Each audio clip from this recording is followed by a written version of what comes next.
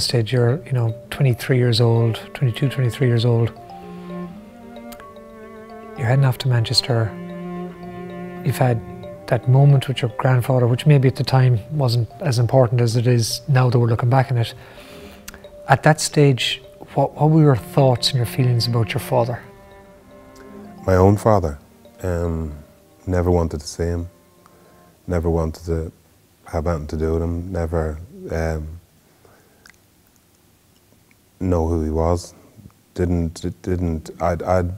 Even when I was younger, I'd met my mum with one or two men of colour as she was trying to bring me. She was trying to get me into the bird's nest, but I was obviously, my mum's a Catholic, and so there was one or two strings pulled there because how I ended up and I think, thank God, she put me in the Protestant orphanage, really, to be honest. But I couldn't understand what was happening as regards who was who, and because I was told the man who brought me to the orphanage was my father at one stage, and then and at 5 years of age, you're gonna, it didn't matter to me which man brought me to the orphanage or anything like that. Cause surely he was going away thinking that I would have hated him anyway, because he just disappeared as well. So yeah.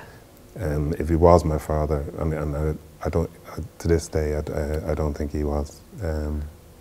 Wasn't your mother incredibly, aren't mums just amazingly clever and resilient and, do what needs to be done to protect their children? Oh, yeah. I mean, I'm delighted with my mother that she's, because even later on in my life, she was, my father had got in touch and said he wanted me to fly out to Ghana, I think it was. No, sorry, Nigeria, Lagos is actually the place, Ghana. Yeah. Would have gone to the wrong place. So he wanted me to go out there, and they were thinking about sending me out there. Well, thank God they didn't, because I don't know what sort of a life I would have had out there.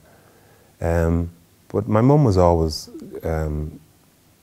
I think she was very smart in some of the choices that she made. And even, I guess, in your adulthood, the second guessing of what if, for example, at 4 weeks old, you were brought back to Ireland and handed to the church, but your mum could have decided to stay in England at the time with you. Yeah, but I think she was being pressurised by a lot of the nuns over there to just go back. She just came back on the boat. She actually just had to hand me over on the dock, sort of thing, to the sisters here, and then go back to England. So that was the arrangement that was made with her, and that's what she did. I mean, for her, that trip over on the boat with her son, 4-week-old son, and not knowing, it must have been just incredible, that day of having to hand you over and having to go back by herself, and I suppose not knowing whether she'd ever see you again, because there was no guarantees, right? No, she wouldn't have known whether she was ever going to see me again or anything like that. So, and that's why, I mean, we've such a good connection now, because my mum's always fought to see me, be it in the foster homes that I was at first. Eventually we all met at a Catholic church, and I was delighted to go back with my mum. Or not feeling that I was good enough probably to be meeting the sorts of people that I was actually seeing walking around Manchester United. The likes of Brian Robson would walk past you and he'd say hello and stuff, but you'd be thinking, oh, am I meant to, it's the old thing of where you just genuinely don't think you're good enough.